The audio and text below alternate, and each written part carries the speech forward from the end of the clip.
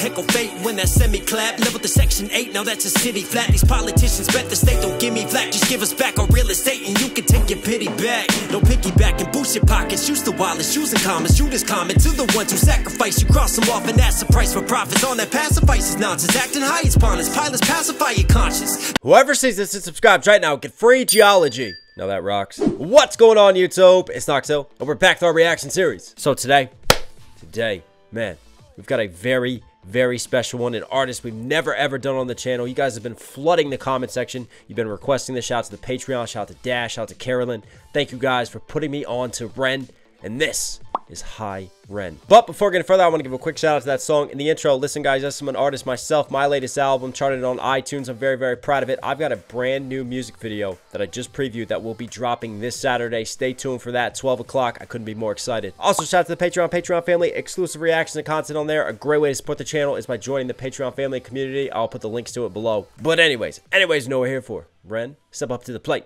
Let's make history. One. What the?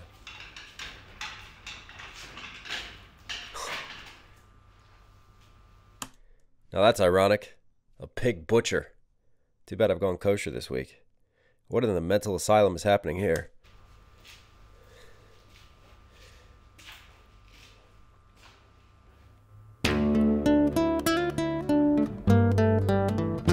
Oh.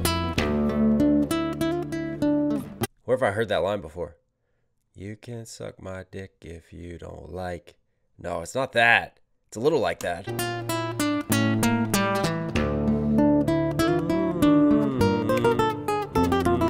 Oh, switch it up. Now that's different.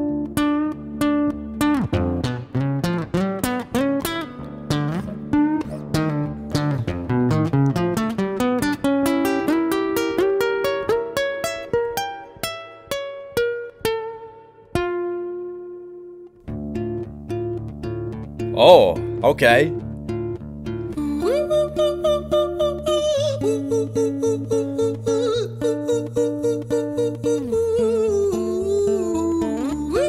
This is wild.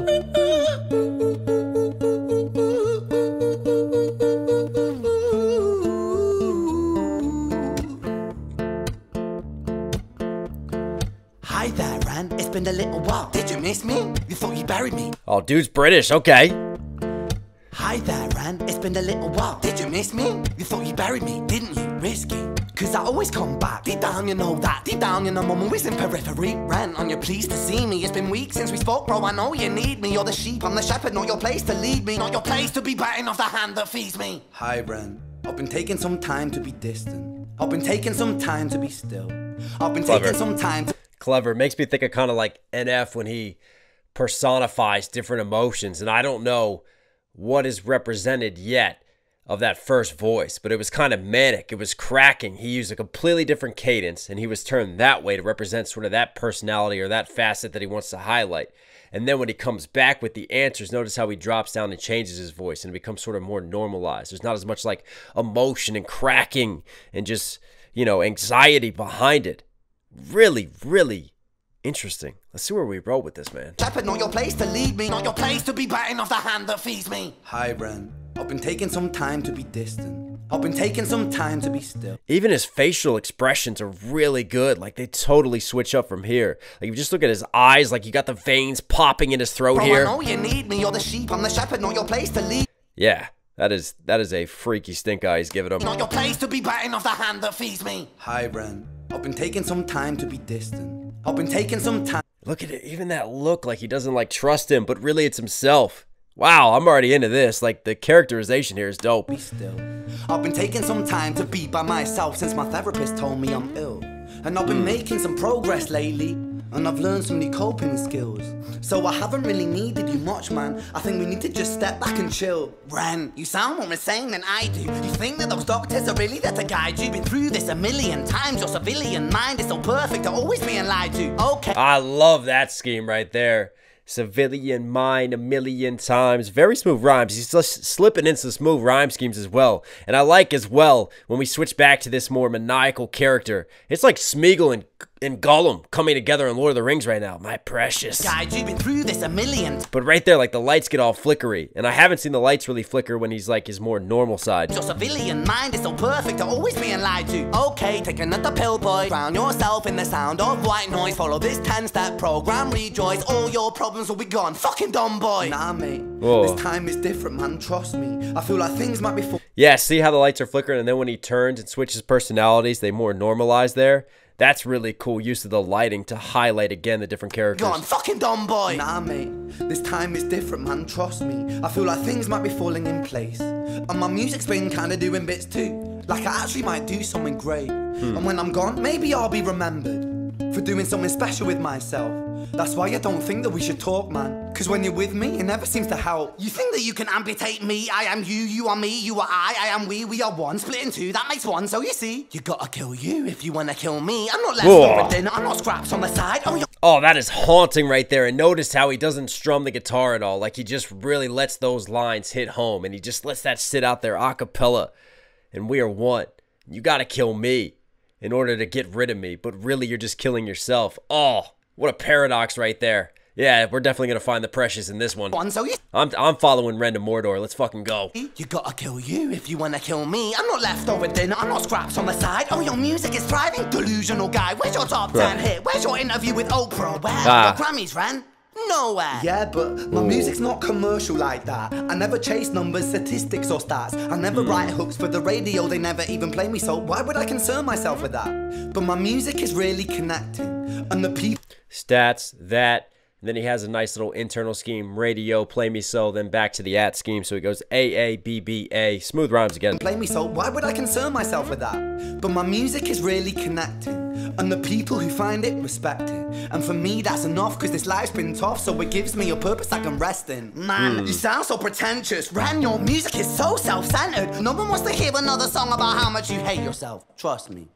You should be so lucky, having me inside you to guide you, remind you, to manage expectations, provide you perspective, that thing... To guide you, to manage expectations, He's got some smooth flows right there. That flow switch, I really like that scheme. And man, so relatable as an independent artist. And it's like, well, I'm doing successful, right? I'm doing numbers, but where's the radio hits?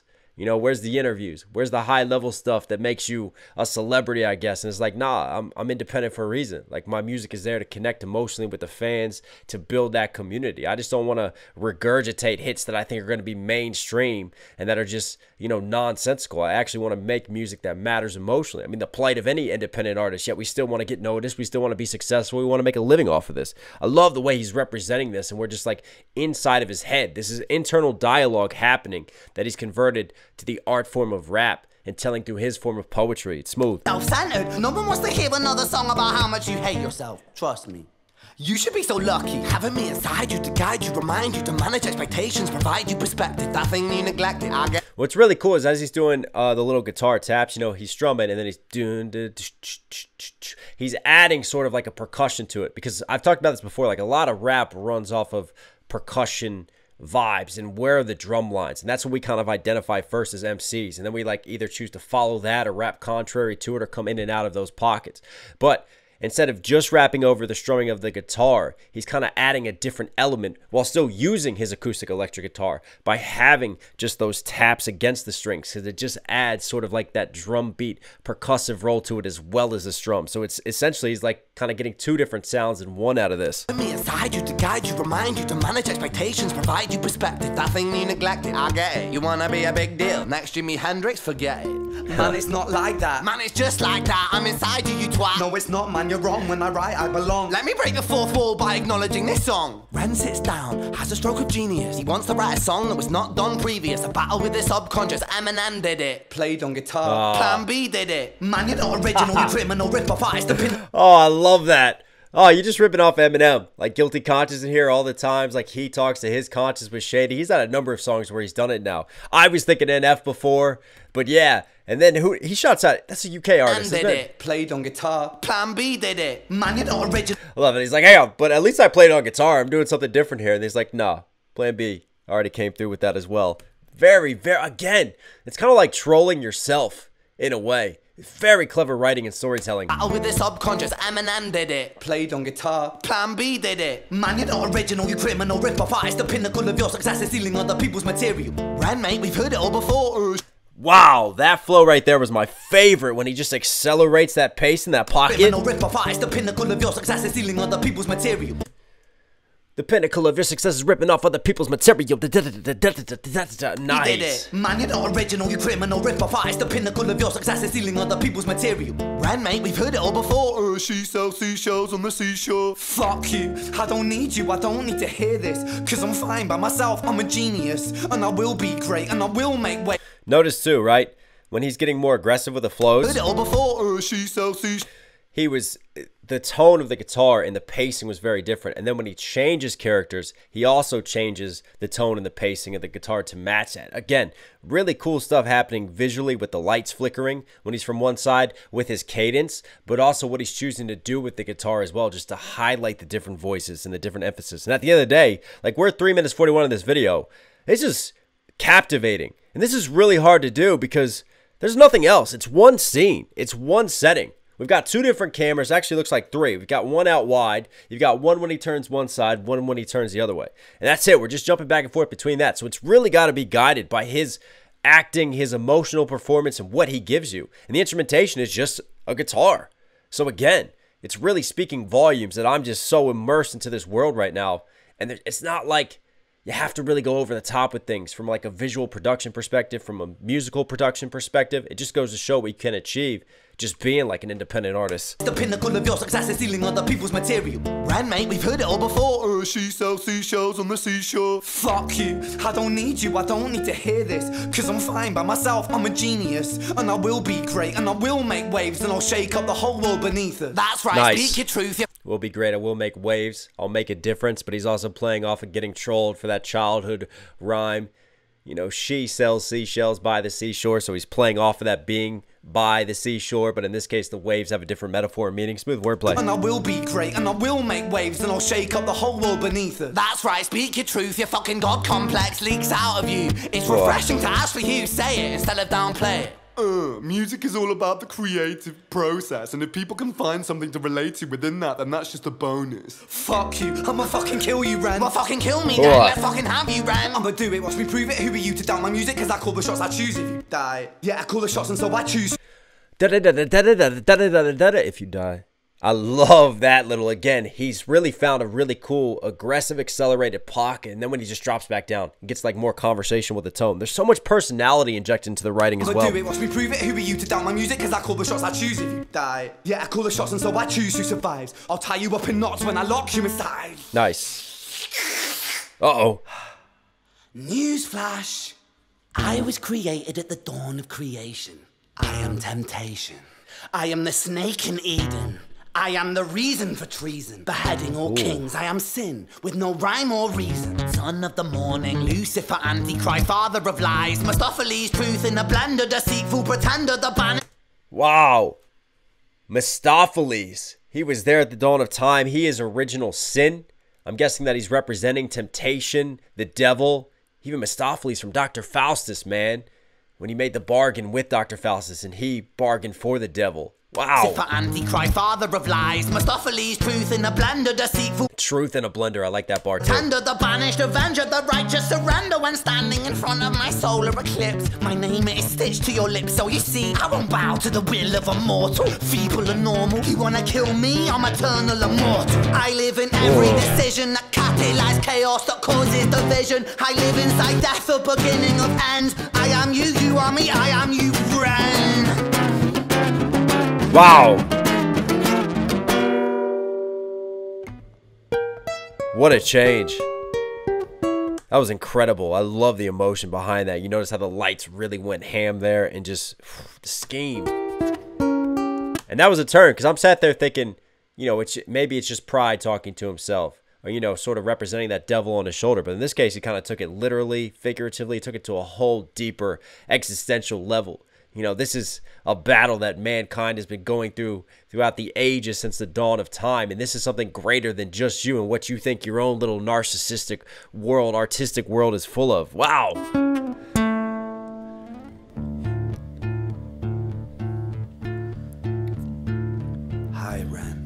been taking some time to be distant.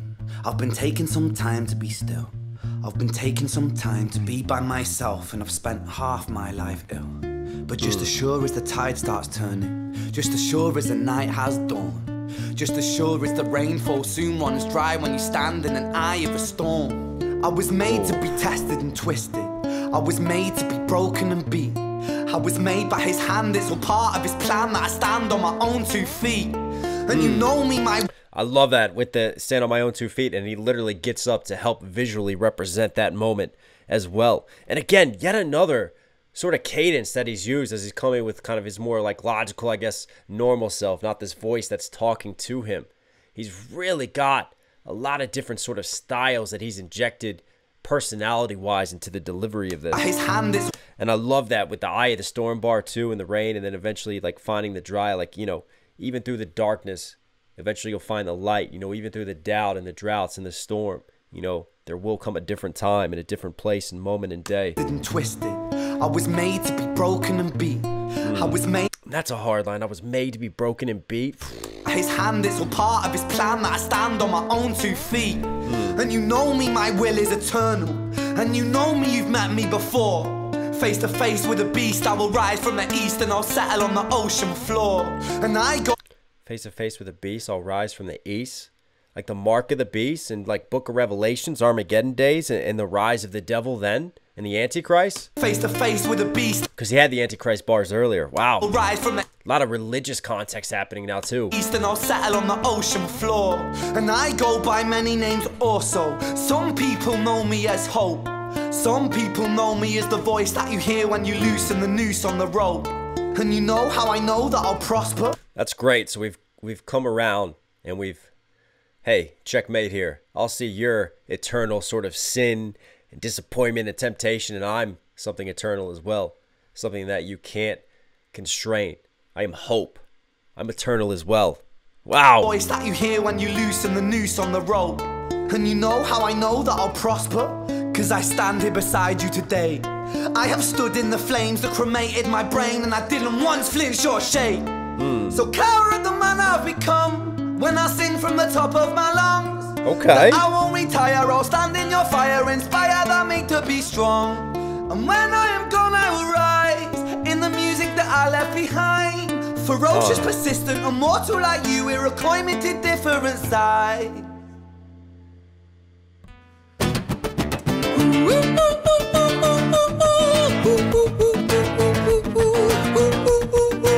I like that change when he stands up here because this is different. It's like a rig to him now. So every movement, it's kind of stabilized on him. And you see just like the camera's even shakier here. It just feels more raw, like he's really stood up now. This is a turning point. And I think visually we want to represent kind of that turning point as well.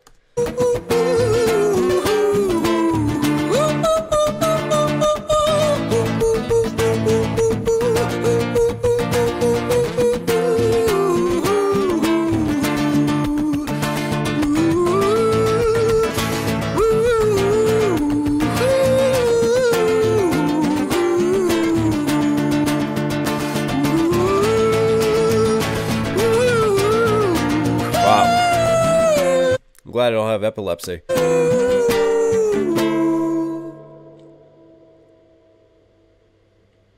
Haunting.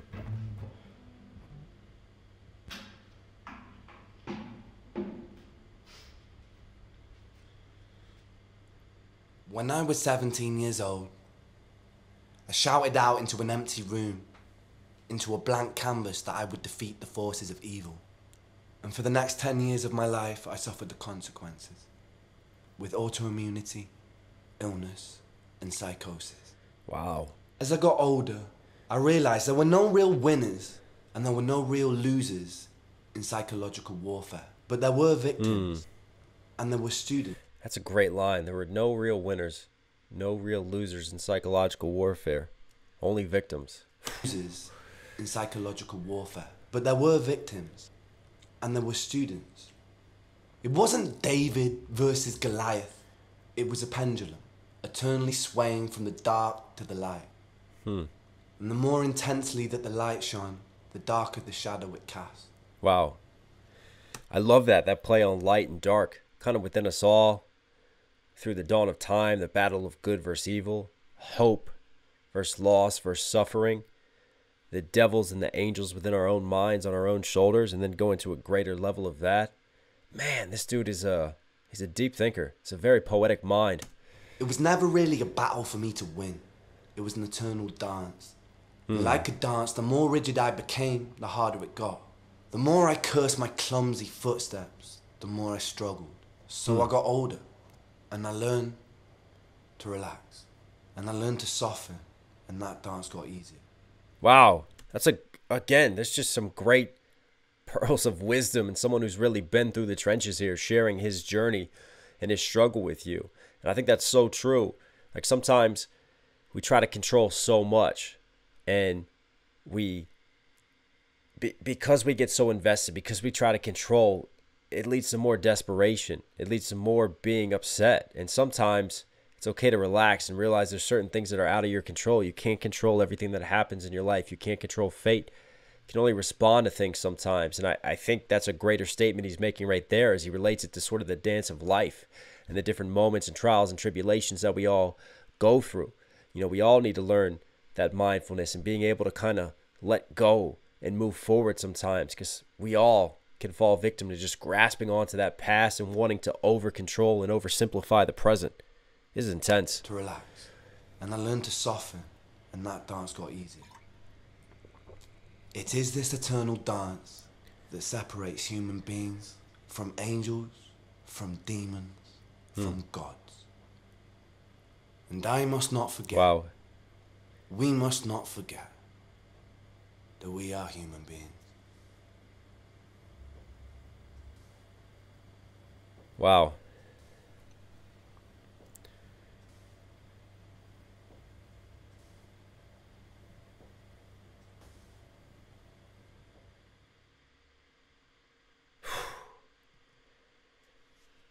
That was intense.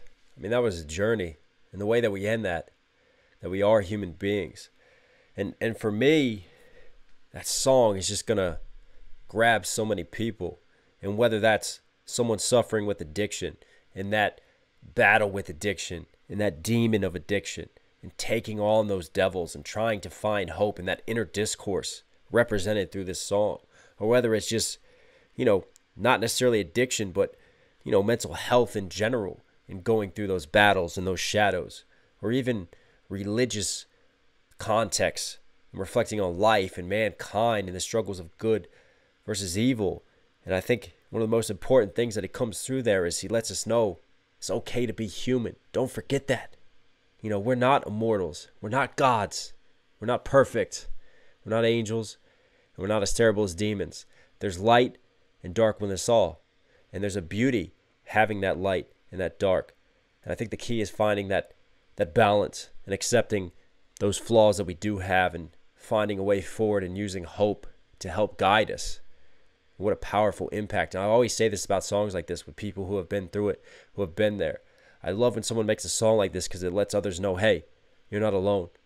You know, there's help. There's people who can relate. There's people who've been through it. This world is hard. This world is dark. Stay strong, everyone. Ren, you are Knoxville certified. Hope you guys like today's video. Listen here at the end. Obviously, enjoy the content. Do me a huge favor, guys. Support the channel directly. Subscribe, notifications on. Comment down below any other requests you want to see me do. I love you. Stay safe. Stay positive. I'll catch you again.